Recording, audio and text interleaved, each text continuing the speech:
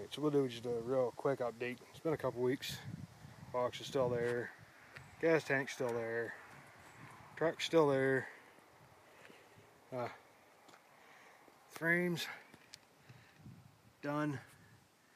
I'm not sure if you can see it because I can't tell on the camera or cell phone screen. The sun's right behind me. Kinda, sorta. It's up there somewhere. Frames painted. We've got new shocks in the back.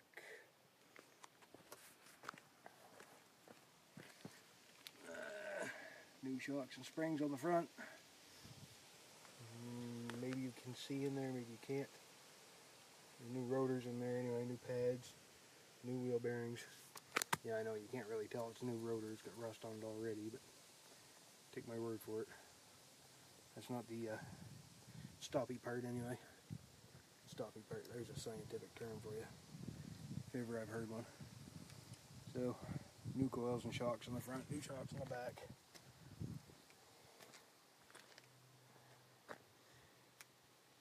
You can tell what I'm working on right now. I'm guessing you can probably see what's missing. Considering, you know, flex line ends there. Nothing coming off the splitter block.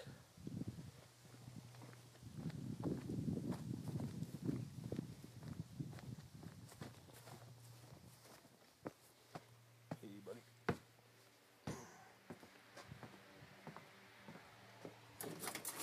So we've got cross lines there.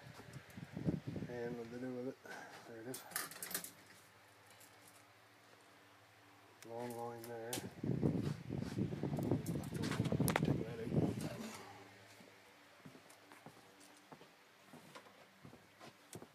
Hey, buddy. Look out.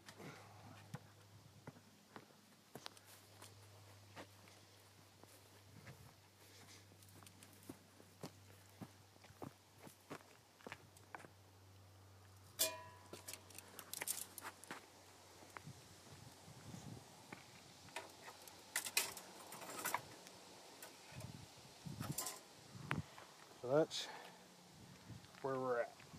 The rear brake lines. Get them in.